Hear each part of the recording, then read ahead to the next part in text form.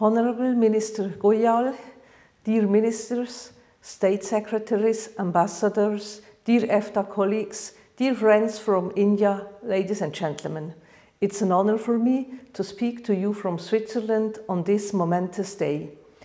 I'm very pleased to personally congratulate all those who contributed to the realization of the Trade and Economic Partnership Agreement between EFTA and India.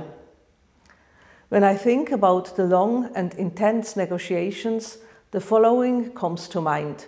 Good things take time, better things take a little longer. In the many years we have been negotiating together, we have been able to build strong bond between our countries.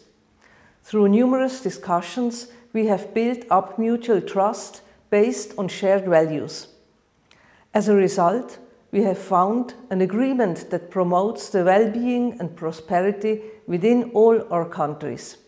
This agreement will offer our companies greater opportunities for collaboration. It will stimulate new investments and promote the creation of high-quality jobs. At the same time, this new agreement reflects our shared democratic values and recognizes our economic and cultural diversity. We have embedded key values such as equality, transparency, and non-discrimination in the agreement.